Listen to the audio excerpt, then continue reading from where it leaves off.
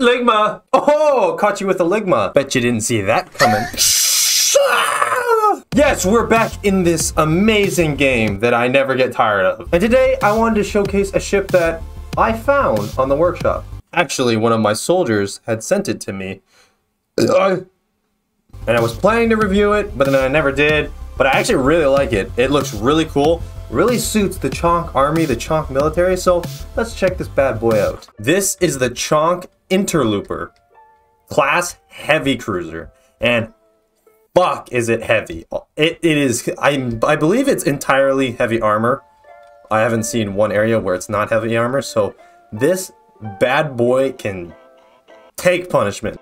So as you can see, it's got many different types of weapons all throughout the ship. But what is most interesting about this ship is he decided to use these specific thrusters. And I believe he does this to allow this ship to move faster and be a little more maneuverable, because with all of this heavy armor, it would really slow down. But in combination with these thrusters, it allows this ship specifically to travel at surprisingly fast speeds. Now, I love the color pattern in this. He's got a lot of the vibrant yellows that I like to have with all of my Chonk ships. He's got the amazing blue, the Chonk blue. Got some white stripes going down the side. And again, the gun placement is on point. Like, even something like this, right where the airlock is, just having these two guns just on this like pivotal point right here looks awesome. It really gives that like battleship or attack cruiser kind of feel. Also paired up with these 4 dual cannons on each of these wings.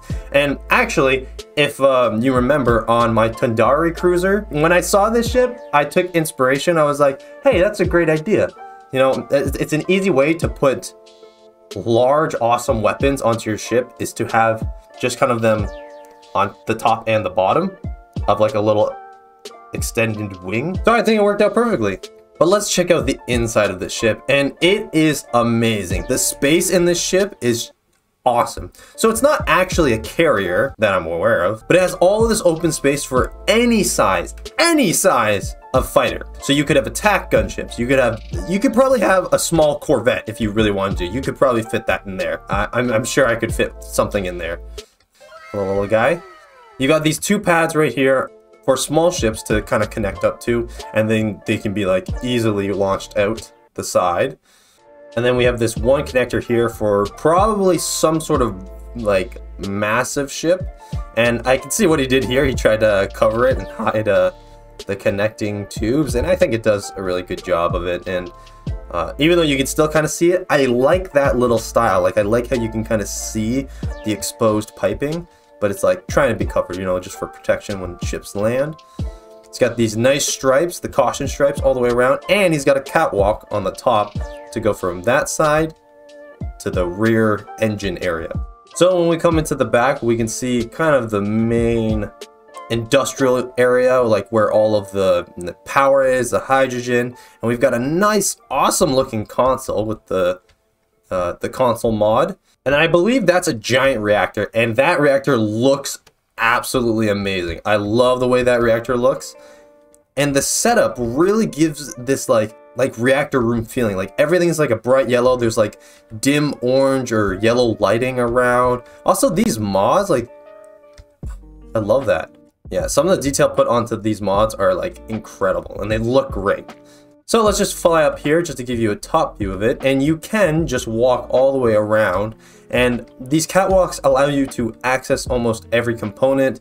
The exposed thrusters are right here, so you can come up, you can start repairing them if you're on the inside of the ship, or you can get your little repair drone right here to go repair that if it gets damaged. And then if we come out here,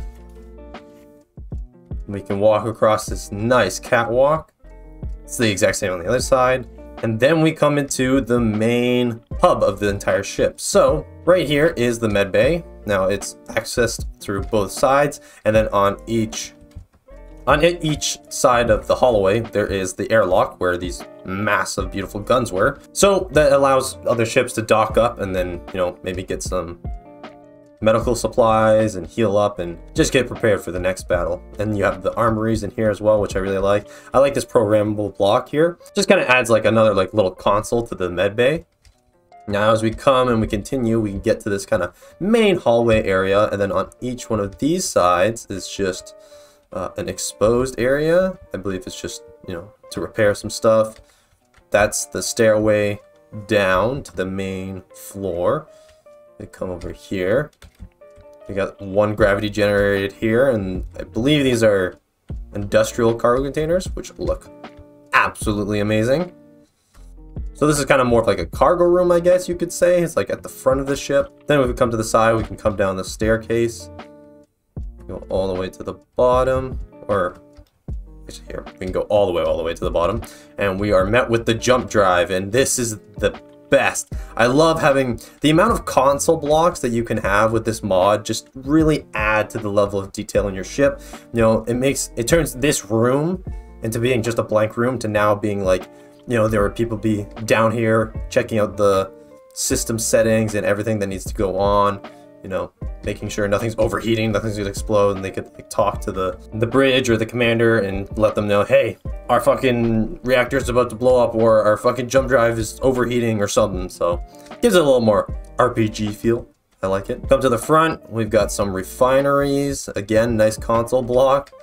Then we can go up to the top of the refinery and then come into the crew quarters. Crew quarters are fairly simple, and I love that. You know, they get their own little mess hall area. They've got some lockers over here, a lot of weapons, a kitchen, nice bathroom and toilet. Love that. And then continues over here. They got some, there's 2 beds there. And then I believe it's probably the same on the other side. Oh, no, it's not. So on the other side, I see. So the other side is mostly beds. And then this side is just a couple beds and then the kind of dining area. So now if we come to here, we can get to the actual control seat of the entire ship, which is kind of dug into like the middle. We got our nice guard right here pointing a gun right at our head. That's perfect. That's what we want. And when this ship flies, boy, it fucking flies. Like that's insane. Oh, please don't hit the Chonk station. It's pretty crazy. I really like the color of the thrusters, but I was never one to add thruster mods to my ships, but for this one specifically, it works really well. One last thing I want to show is just if we go up here, you can get to the you can get to the actual bridge, which is like not where you would drive, but it just kind of allows you to get like a visible, you know, line of sight if you were in like a no third person server, which I don't think those exist because that would fucking suck.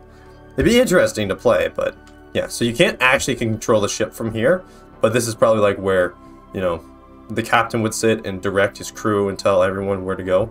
Now, another thing that I totally forgot to show in the cinematic was this ship has an Atlas laser right there. So I think in order to finish this little review, we got to shoot that. We got to shoot that at something.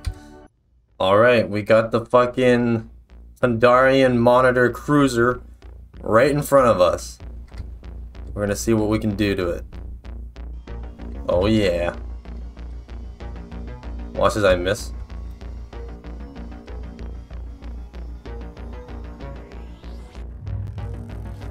Oh yeah.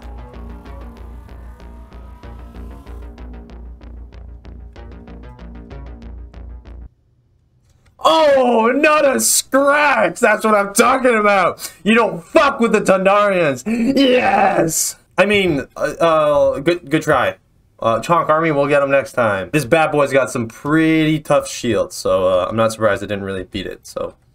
Well, that's all I really have for today. Thank you all so much for watching. I really hope you enjoyed this one. If you did, please consider leaving a like, subscribe if you haven't already. And yeah, let me know what else you want to see.